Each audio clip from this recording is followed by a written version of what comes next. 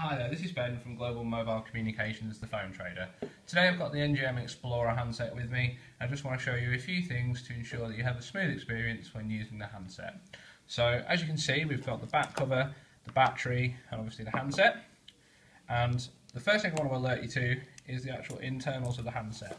So what you've got is SIM 1 on the far right, and this is SIM 1, the hatch for it. The micro SD card here, which it comes with an 8GB one in there, and that goes in when it's inserted into the top of the tray first along the little runners. It's important to make sure that it does line up on these runners, and that's how it stays in there on its own. And then you can close it and lock it across. You'll hear that little click.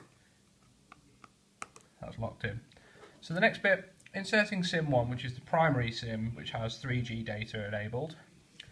The SIM card goes into the top in the hatch, again in its little runners, and you'll see it is nice and flush and sits in there.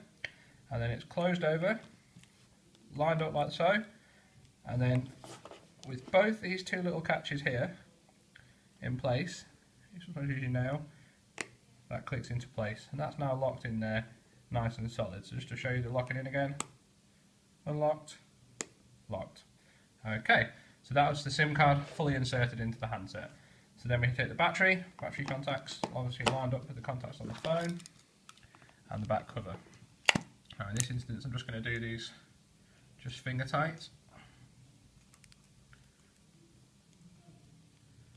Just do a little bit more. Obviously when you're setting the phone up for the first time, you want to do these to just finger tight with the little tool provided, and then that'll ensure that the seal around the back of this battery cover here is completely solid. And just turn it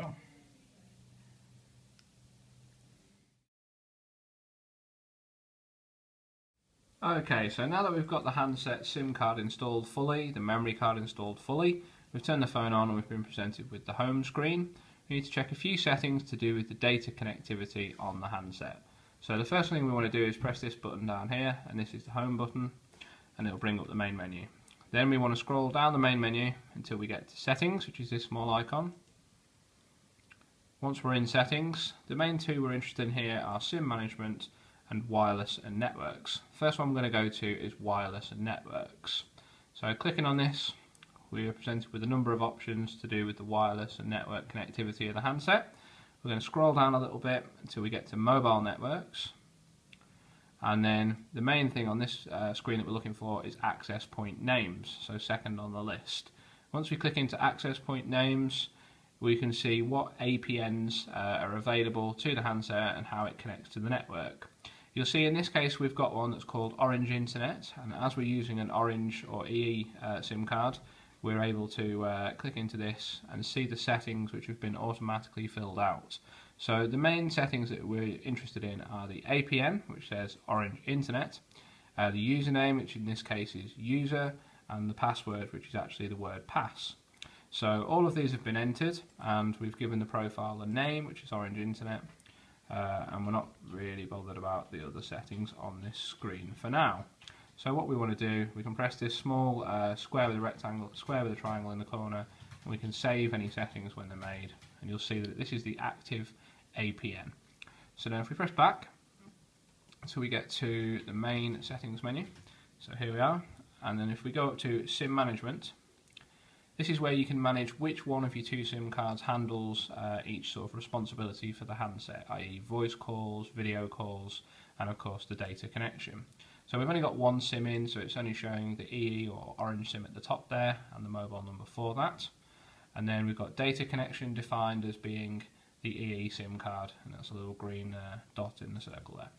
So the other thing we need to set is the roaming rules for the handset. Because this is an Italian phone, if you're using it in the UK, it does need to have data roaming enabled, as it's not at home in Italy. So press roaming, and then data roaming at the top there, and you'll see what we need to do is put just a little tick in this box here to say that we would like to roam with this EE SIM card.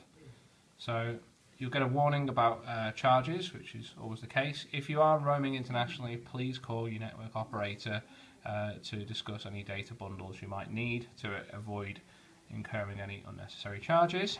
So we just OK that, and now we can see that that's telling us that that's going to roam. And the last thing we want to do is show roaming reminder. Just set that to whatever you like. I mean, generally, never's okay as long as you're aware that you might need to call the network if you're going to roam internationally. So we can cancel that, and that's it. So we've defined an access point name, we've set the roaming on the handset, and we've made sure that's all connected. Any other problems, please do give us an email and we can produce other guides to help you with using the handset. We hope you enjoy using the NGM Explorer. Thanks very much.